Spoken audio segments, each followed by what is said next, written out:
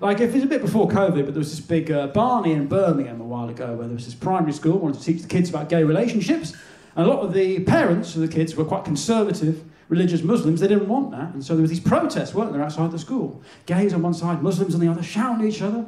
And all you had to do when you were talking about this to my right-on friends was go, "Hey, who's right?" "Oh no, please, no, don't make me choose. I'm going to look bad either way. Oh, no. Muslims, gays. Why can't you sort this out yourselves?" Okay, who do I not want to piss off?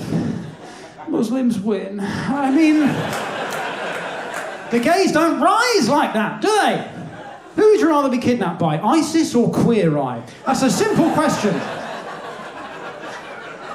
You spend 5 days with the fellas from Queer Eye, you just leave feeling really confident, like, "Oh, yeah, I will ask her out, actually, thanks." I've been holding myself back all this time. I don't know how you did it. You find out you're having a baby, you've got decisions to make. First one is, do you want to find out the sex? We decided we did want to find out the sex.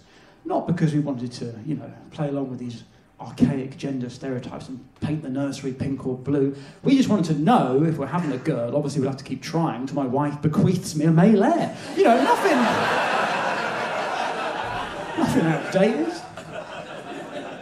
But then you've got to decide, increasingly for our generation, whether you want to throw a gender reveal party. Now, yeah, it seems more of an American thing. But you've heard of these things. It's insane. Americans are going to the 20-week scan and going, "Right, everyone, to the ammunition store, to family, meet me at the nearest quarry. I have an announcement to make.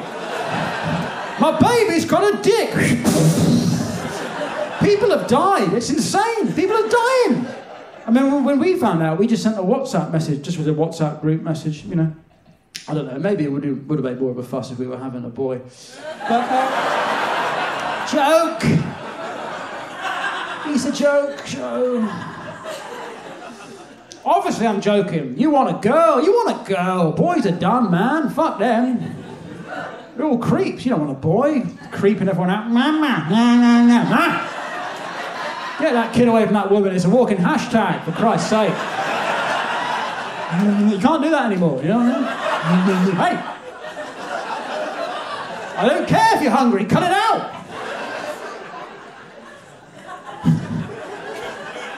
It's optimistic raising girls now, isn't it? It's all about empowerment, You say to them, you can do whatever you want to do when you are older. And you mean it! Best time to raise a girl in history. You can be whatever you want to be. More complicated raising boys. You say, "Hey, listen, son, I want you to respect women, learn about consent, but also here's a phone with every porn video ever made. Good luck, I trust you. I trust you to make the right decision.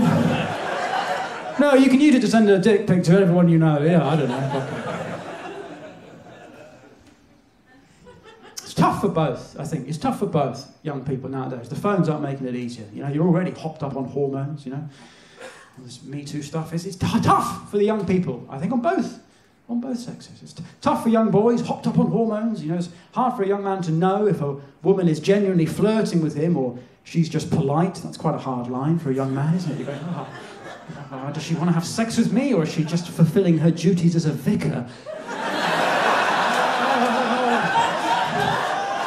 Dare I make a move in God's house? But obviously, much harder for women. Of course it is. Very hard for a woman to know if a man is a sex pest or he is just Mediterranean.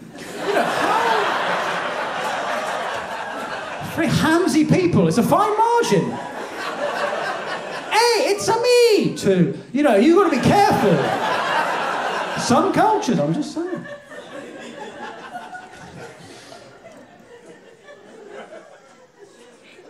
The ugly truth is that, everyone, as individuals, has got different boundaries.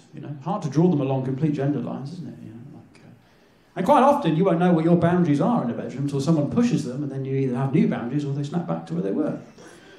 I'm aware it's been quite a classy evening so far. I don't want to lower the tone, but the first time I was rimmed, okay, the first time I was rimmed, she was Scottish, obviously. That's no coincidence, is it? Godless, filthy people. I mean, it makes sense. If you start the day with fried haggis, an arsehole's a fucking palate cleanser. Probably the healthiest thing she'd eaten all day, you know. So acute is the health crisis in parts of Fife that a rectum of iron was close thing to a Barocco he'd ever seen. But listen, enough.